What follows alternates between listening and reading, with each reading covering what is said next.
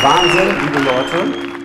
Was für ein Anblick. Ich habe gerade draußen schon Gänsehaut gekriegt, weil ihr alle absolut fantastisch aussieht. 2022.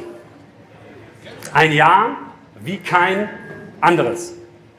Wenn wir uns die Umstände anschauen, unter denen wir da draußen unterwegs waren mit unserem Geschäft, muss man ganz klar sagen, wer von uns hätte ernsthaft voraussagen können, dass wir hier am Ende des Jahres stehen und ein Jahr hinter uns haben, dass wir richtig feiern können. Ich finde sogar, dass wir feiern müssen. Covid-19, Chipkrise, Rohstoffkrise, Energieknappheit, der katastrophale Krieg in der Ukraine, Inflation, Zero-Covid in China immer noch. Jeder Film, den wir, wenn wir ihn geschaut hätten, all diese Szenarien zusammen in sich gehabt hätte, hätten wir gesagt, total unrealistisch. Aber es ist wahr und es ist die Realität, mit der wir alle umgehen mussten und auch immer noch umgehen müssen. Eine Realität, die dafür gesorgt hat, dass wir hier zusammen das erste Mal wieder feiern können. Und ich finde, wir sind wieder da. Wird Zeit, oder?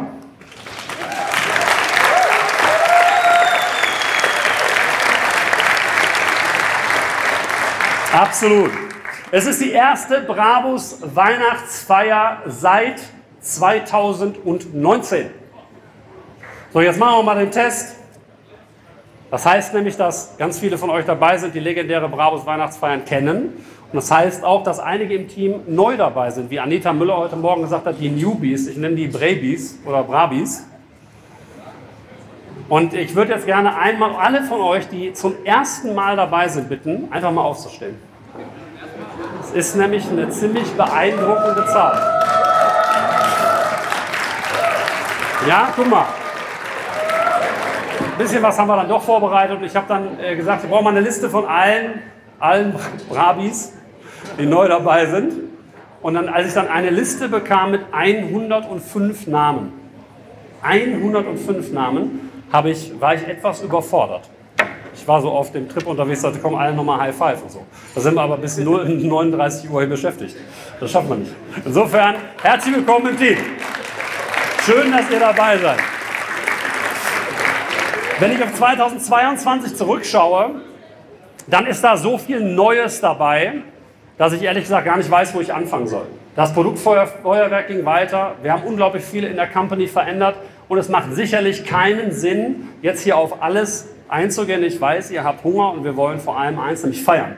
Und trotzdem gönnt mir bitte, dass ich einige Highlights mal durchgehe.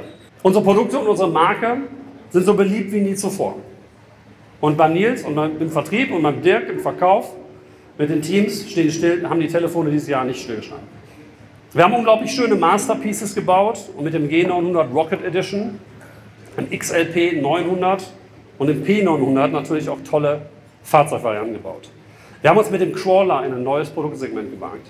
Wir haben uns mit der 1300R gemeinsam mit KTM in ein neues Produktsegment gewagt.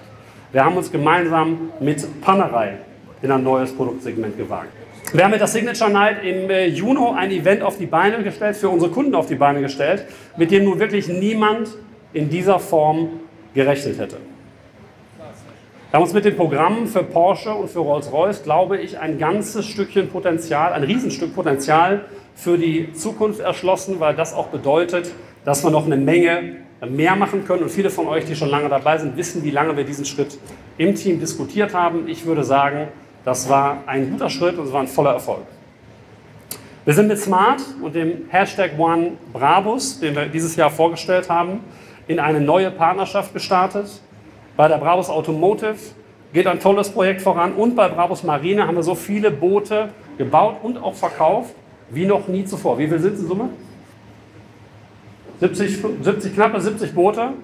Für einen Bereich, den wir vor 6 Jahren angefangen haben, finde ich absolut sensationell. Und das sind nur die Produkte. Gleichzeitig haben wir ja auch immer wieder am offenen Herzen operiert und unsere Company so sehr verändert wie noch nie zuvor. Wir haben on time, on budget neues ERP-System eingeführt. Und ihr wisst alle, was passiert, wenn die IT in so einem Laden wie uns lahmliegt. Werk 6, das neue Zentrallager, ist fertig. Und alle, die in der Logistik und an der Logistik gearbeitet haben, sind, glaube ich, am Ende dieses Jahres auch. Dankeschön.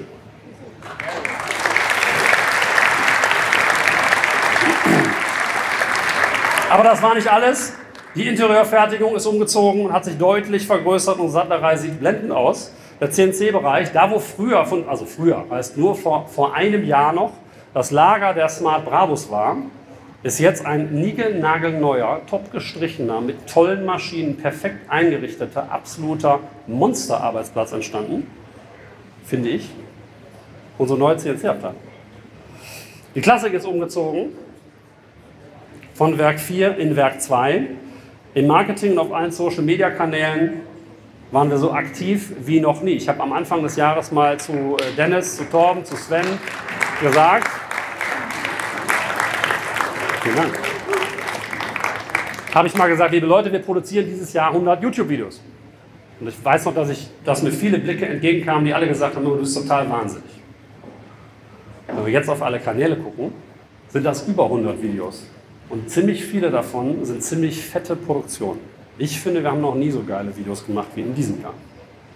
In der Klassik haben wir mit dem 300 SL Andy Warhol nicht nur in der Automobilindustrie ein Ausrufezeichen gesetzt, sondern wir sind auch das erste Mal erfolgreich, übrigens das erste Mal mit einer Auktion eines Autos, einer Versteigerung eines Autos in der Unternehmensgeschichte, in der Kunstszene in New York aufgeschlagen. Ich finde, ich weiß nicht, wie ihr das seht, mehr One-Second-Wow-Momente in einem Jahr geht nicht.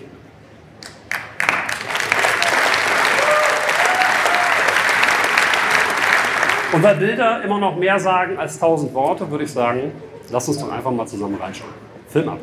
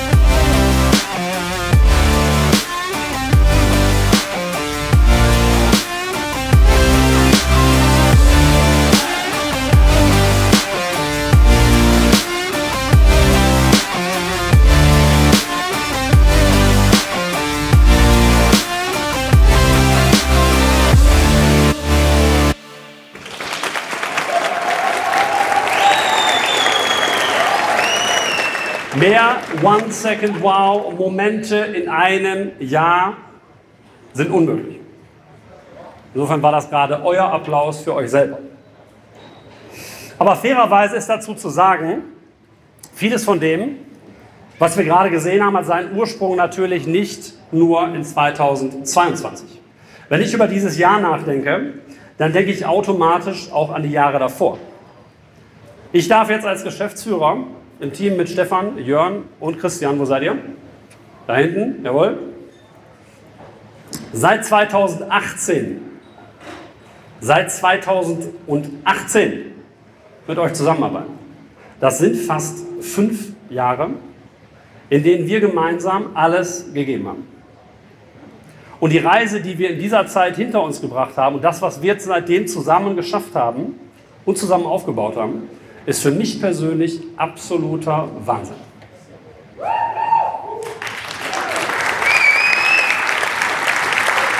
Wer hätte in 2018 gedacht, dass wir 2022 hier so stehen? Ich weiß nicht, ob ich es gedacht habe. Wir alle haben die fantastische Grundlage von knapp 40 Jahren Arbeit genommen und als Team eine neue Geschichte erzählt. Wir haben zusammengehalten, während um uns herum viele gefragt haben, wie geht es weiter bei Brabus? Die Qualität eines Teams wird immer erst dann sichtbar, wenn es darauf ankommt. Und anstatt auseinanderzugehen, haben wir zusammengehalten. Anstatt Angst vor der Zukunft zu haben, haben wir uns weiterentwickelt. Anstatt bei all den Krisen und Problemen, die uns umgeben haben und immer noch umgeben, den Kopf in den Sand zu stecken, habt ihr Lösungen gefunden und Gas gegeben. Das geht alles nicht, wenn ihr einen 0815-Job gemacht hättet mit einer 0815-Einstellung.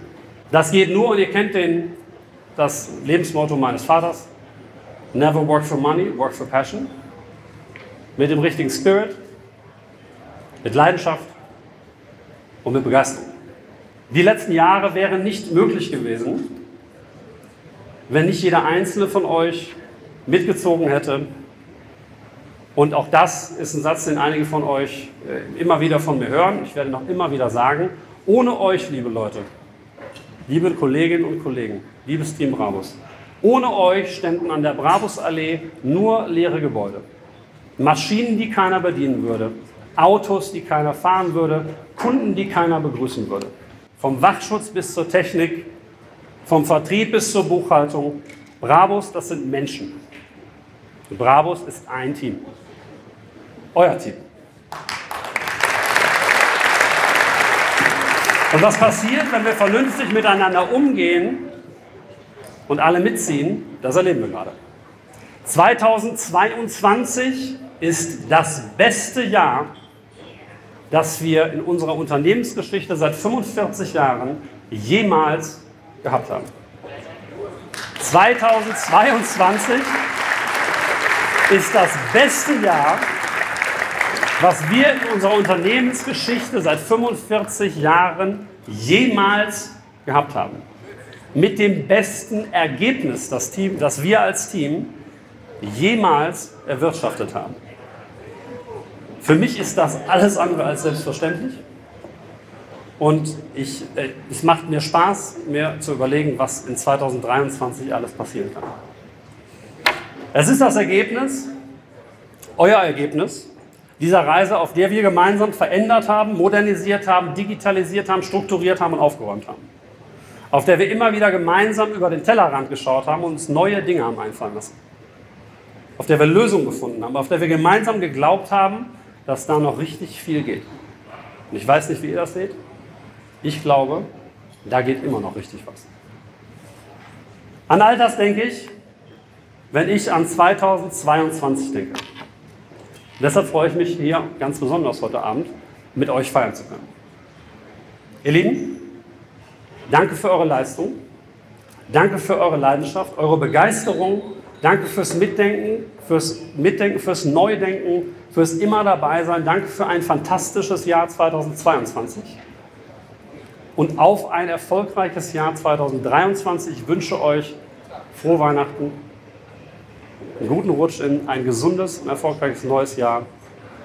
Und jetzt erstmal uns allen zusammen eine wirklich tolle Weihnachtsfeier. Wir lassen es jetzt krachen. Vielen Dank.